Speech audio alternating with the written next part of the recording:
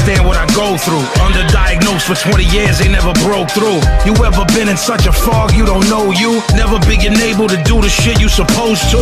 I wouldn't wish it on anyone that I'm close to. Wouldn't wish it on anybody that I'm opposed to. There's not an accurate diagnosis to show you. Basic neurobiology isn't close to. I'm watching life as a spectator. I can't help myself even though I possess data. It's not a part of my spirit to wanna test nature. You think you know what I'm feeling, cousin, then let's wager. I have trouble retaining new information. Familiar scenes start to look foreign to realization. Everybody tired of being patient. Mama wonder why her baby crying in the basement. Constant rumination just exacerbates it, to the point where I can't even barely narrate it. I've had doctors tell me that my mind is fascinating, but they can tell me why the sickness has been activated.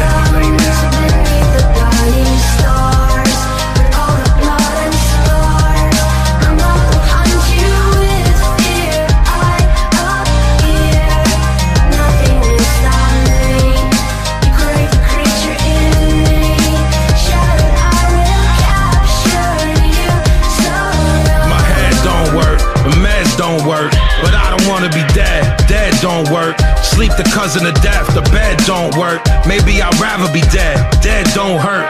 Realization of an inherent emptiness. Maybe that's another sin for the pessimist. Possibly I am a jinn, we're the exorcist. I've fallen cause I've been on the precipice.